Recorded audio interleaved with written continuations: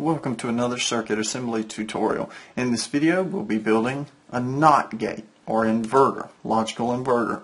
The way a NOT gate works, we can just look at its input-output or truth table. Whenever the input is 0 or low, the output is a 1. And whenever the input is a 1 or high, the output is low. There's the generic sideways triangle with a little circle on the end that symbolizes a NOT gate in some schematics. And the circuit we'll be building, or have built by the end of this video, will look like this one. We'll be using a single NPN transistor is the core component for this NOT gate. And how does it work? What will it function? Once we're finished is at the moment we have a low on the input, we have a high on the output. If we push our momentary button, we have a high input and a low output. Simple.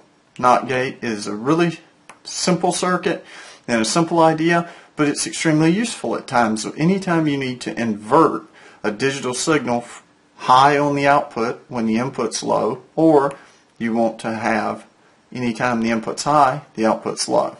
It's extremely useful, and then especially in cases of using like motor driver circuits. You can simplify your wiring if you're going to a microcontroller if you just use something as simple as a NOT gate circuit. Let's look at the schematic and then build the circuit. The schematic we'll be using is fairly straightforward. We'll have our input to our NOT gate controlled by a single normally open momentary button.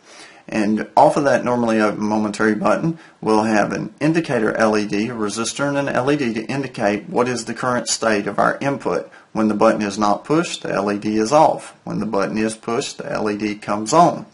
Also coming off that momentary button, we'll run down through a 1K to the base of a single NPN transistor. I'm using a 2N2222, but you could just as well use a 2N3904 or a 2N4401 or a BC547, etc. Most any NPN transistor will work with this circuit. You just have to be careful to properly align your collector and emitter on that transistor.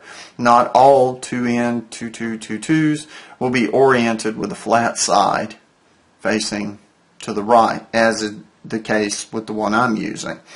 But as long as you get your collector emitter, it will still conduct even if you flip it around, but it will very likely get hot and you'll mess up the transistor. So you'll definitely want to make sure you know where your collector and your emitter are on the transistor you're using for this circuit to function properly. But coming from this transistor, the emitter will connect directly to ground, and our collector side, which is controlling our output line, this 1K to our output LED, will also be connected to VCC through a 10K. And well, how does this circuit function? When we're not pushing the momentary button, that's just like having an open in the circuit. That transistor is not conducting, so no current can go through the transistor. The only path the current can take, thinking in terms of conventional current at least, is from VCC through the 10K, through the 1K, turning on our output LED. So when we don't push the button, our output LED is high. Then when we do push the button, to press that momentary button, our input indicator LED turns on, but also current sent through the 1K to the base of our NPN transistor. That gives current coming from VCC through the 10K a fork in the road. It could take the path through the 1K to the output LED, which a little bit will, but very little bit, negligible. The more of it will run through, or the lion's share of it will run through the NPN transistor to ground. Remember from my video on constructing an AND gate out of diodes that the simple lay mechanical way to think about it is current is lazy. This is going to take the path of lesser work. The most of the current is. Some will still travel through here, but not enough to turn on our output LED. The majority will run through the NPN to ground. So when we push the button, our indicator LED comes on, our transistor conducts, pulls most of the current away from our output indicator LED. It does it so it doesn't turn on. That's how the circuit functions. Let's build it. Setting up our breadboard, all I've done is connected both the power rails, the left and the right, through these two wires. I've added a single momentary button, a normally open momentary button to the board, and our NPN transistor. The first thing we'll need is a wire from VCC to the top right hand corner of our momentary button, and on the bottom left hand corner of our momentary button we'll need a 1K resistor through an LED with the cathode of that LED pointing toward ground.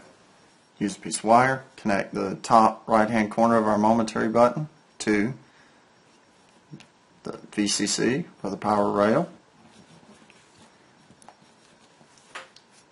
Then we can take a 1K resistor coming off the bottom left hand leg of our momentary button and connect our indicator LED with the cathode facing the ground rail.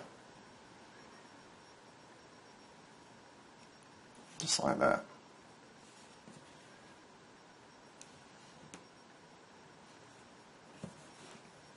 We just took care of our input control and indicator LED. From there we need to run a wire down through a 1K to the base of our NPN transistor. We'll use a piece of wire, connecting it into the same row as the bottom left hand leg of our momentary button.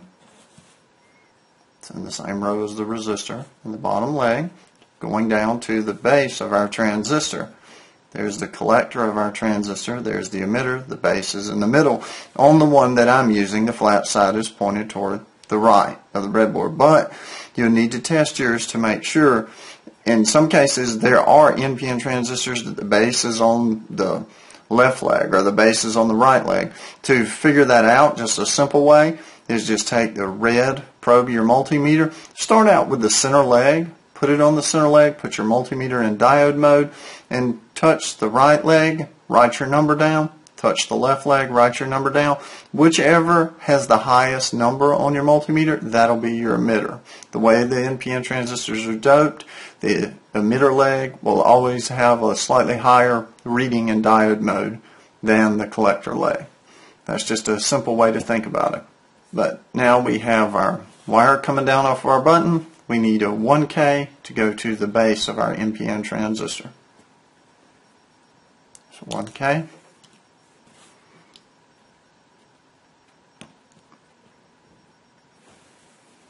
Going to the base of our transistor. From our momentary button through the 1K to the base of our transistor. The next thing we can do is connect our emitter directly to ground. Just a piece of wire. Here's the emitter of our NPN transistor through a piece of wire to the ground rail. For the final part of our circuit, we need a 10K resistor going to the collector of our transistor, going to VCC. VCC, 10K to the collector of our transistor. And between that 10K, or on the same line, row in the breadboard as that 10K, we'll need a piece of wire going to a 1K to our LED with the cathode of that LED pointed toward ground. Take our 10K resistor into the collector of our NPN transistor. It's all in the same row. This resistor is in the row with the first leg or the collector leg of our transistor.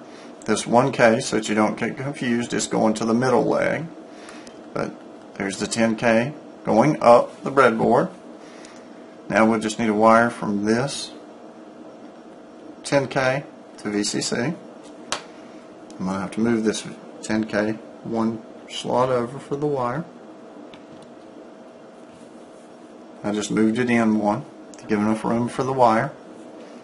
We'll put the wire to VCC. VCC 10K, collector of the transistor. And in the same row in the breadboard, we'll need another piece of wire coming off for our output indicator LED. Use a little piece of wire. This is in the same row, collector of the transistor, 10K, piece of wire. We'll need, now I'm using a higher value than 1K because I'm using a high power super bright green LED, but a 1K will work for most any LED you could use. We'll connect this resistor, one leg of it in the wire that we have coming off the collector.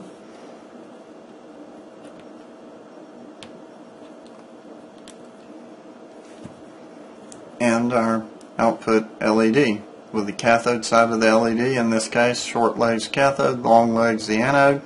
The cathode goes in the ground rail, the anode goes in the same row as this resistor.